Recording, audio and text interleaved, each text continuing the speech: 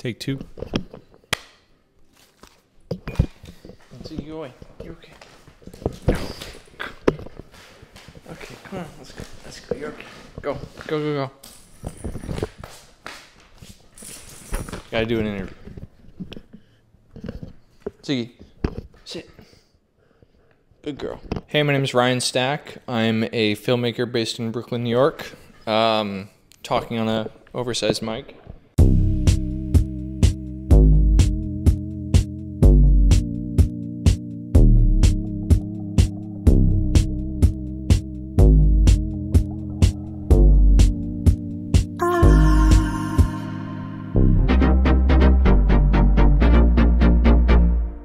I guess the videos I do tend to kind of play off of like a core concept per video and kind of stretch it as far as I can take it, sometimes longer than I should, but that's kind of what I do, I guess.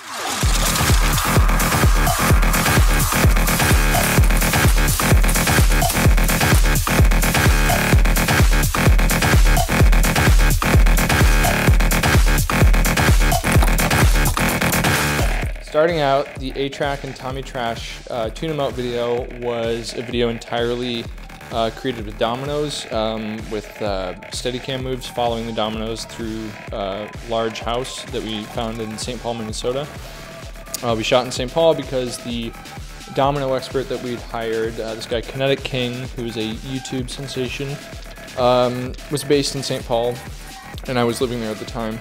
So we shot in this house for 10 days. It was like an endurance mission of just setting up dominoes, moving from setup to setup, spending 5-6 hours in some cases, like setting up these dominoes, hoping to God they don't go, and really just like working with Kinetic King, the domino expert, again to ensure that we had different gadgets or methods that would allow us to surmount certain challenges in the house, like how do we get up the stairs, and he'd propose options, or how do we get into the bathtub, and he'd propose options. And by the end, I feel like the entire crew, we weren't experts in dominoes, but we were right there with him, helping build and helping to suggest domino gadgets or kinetic gadgets that might get us through certain scenarios in the house.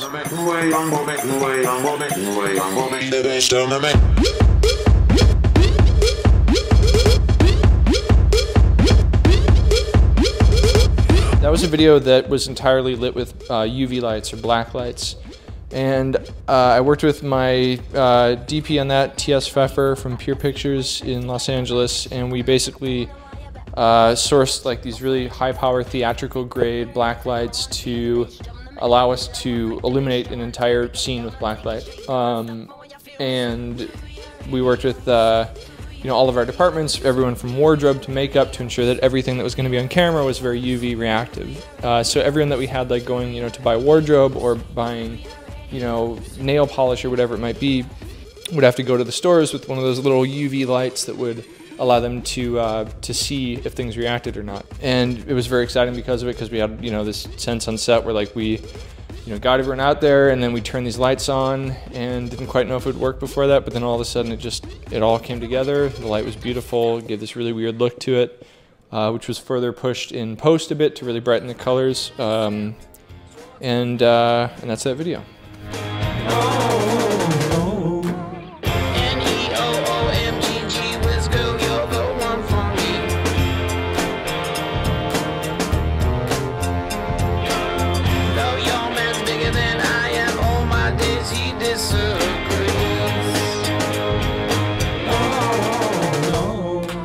Left Hand Free is a song by Alt J, if you're not familiar with it. It's kind of one of their, I guess, their weirder songs. It's kind of got this like very shameless American sound to it. A lot of people think that the band like made it as like a fuck you to the label, because the label wanted them to make more American friendly songs, radio friendly songs, I guess. I took it as less of like a joke video or a fuck you video, more just an opportunity to show this like shameless American summer portrayal of just people people tubing on rivers, which I did growing up in Missouri, or people on ATVs or shooting fireworks or whatever it might be, just enjoying summer and just that I don't know, just that awesome time of summer, I guess. Summer in the Midwest or summer wherever in the US. you know, I guess the final output sometimes looks like a Coors Light commercial or something, but that was the intent, was just to make something fun and honest and not too deep, I guess.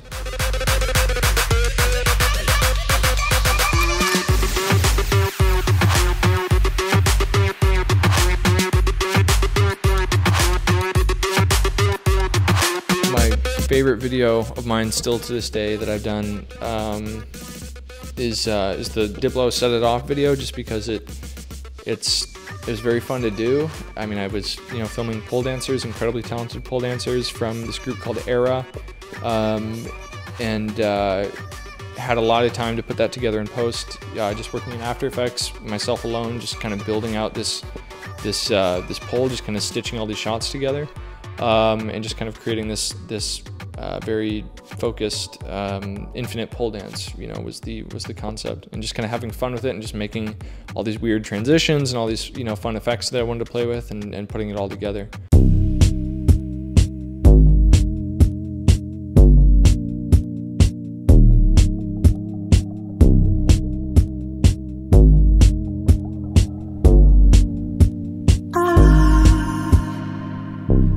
That was a video that I actually wrote when I was on vacation in Ireland at this beautiful house.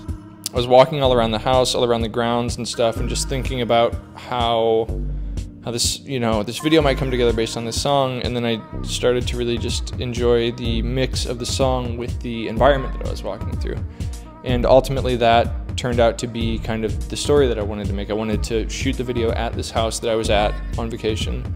And I kind of crafted a story as I walked around based on this idea of a long-term love that one might have with someone else.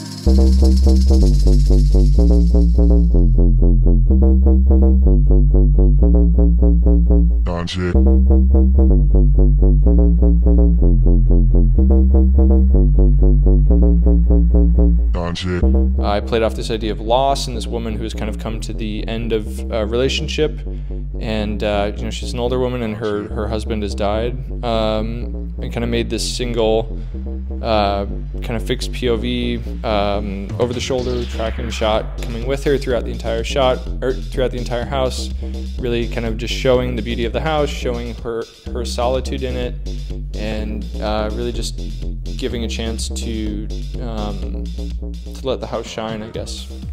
And the whole video, I pitched it actually just with a shot walking through the house, where I walked through with a 5D and just shot, you know, what the path might be, and then overlaid type on it, which explained, okay, this is going to be here, this is going to be here, this is what she's going to do, and that was how I pitched that, which was a fun process, because normally it's a PDF where you're, you know, sketching or sourcing images or whatever it might be and just explaining it, but this I could actually show it.